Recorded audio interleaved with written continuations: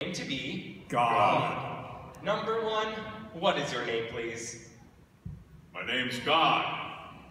Number two, what is your name, please? My name is God. Number three, what is your name, please? My name is Got.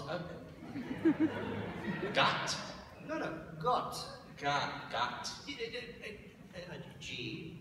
G. O. T. Teeth. Got. No. T as in David. David? Yes, my name is Got, yes. Okay. Well, let's get right down to this. To help us find out who the real deity is today, we have our contestant. She is a VP in sales for a local vegan juice company, which seems like a redundant label, but whatever. Here's Lisa Wilkinson to our show. It's Lisa, actually. Lisa? Lisa. Well, agree to disagree. What do you say we kick this party right in the face and get started? Ask your first question, why don't you? Okay, God number one.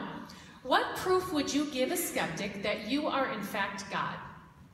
Well, I know how people are impressed with brute strength, so I flex my biceps. Okay, that was weird and uncomfortable. Okay, Leanna, go ahead and ask your next question, please. It's Lisa.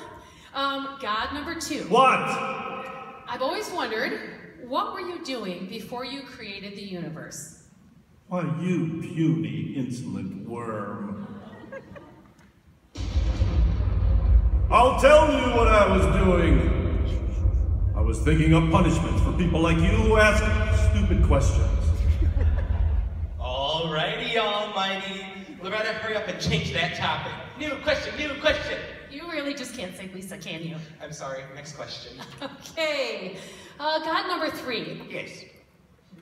Hypothetical situation. There's this game show host who's either completely deaf or has severe cognitive dissonance. I'm not saying that I want you to hurt him permanently, but what are my options? As I have spoken through my chosen one, that ancient sage, Kim Kardashian,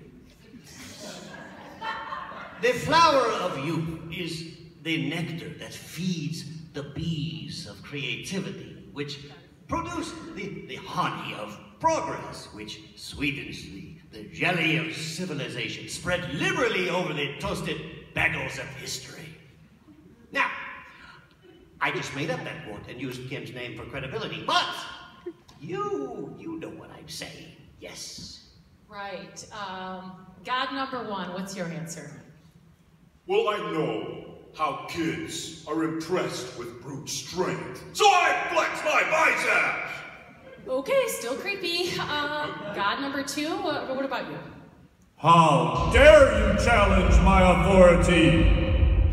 All wicked people will be swept from the face of the planet, including you, if you do not obey me.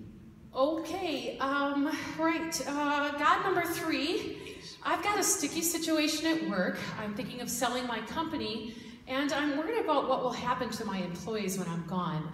How can I be sure that they'll be taken care of? Before you leave, have them memorize the ritual of right thinking, yes? The ritual of right thinking, what is that? Oh, life-changing words, which, if repeated regularly, will provide health and prosperity. So what are they? Simply repeat over and over again. I didn't love school. I have cellulite like every other woman. And Botox is not surgery. Yes. What? Those actually are Kim Kardashian quotes. Oh.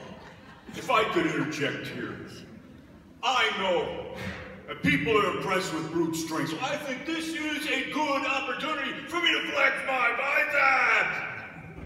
Okay, God number two? Oh, I'm sorry. That is all the time we have today. Lala, it is time for you to make your selection. Will it be God number one, God number two, or God number three? Well, God number 3 seems serene and ethereal, but kind of dumb. Yes. God number 1 is strong and very powerful, but I think I'd pick God number 2 because ultimately I don't want him mad at me. Alrighty, well let's see who the real God actually is. And now, would the real God please stand up? That's right, none of these are the real God. They are all imposters. The real God is behind this curtain. Just kidding, but who knows?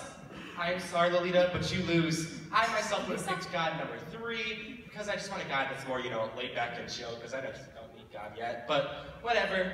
Thanks for joining us, folks. I am Bennett Barker signing off and asking you, what do you think God is really like? The answer might be more important than you think. But whatever.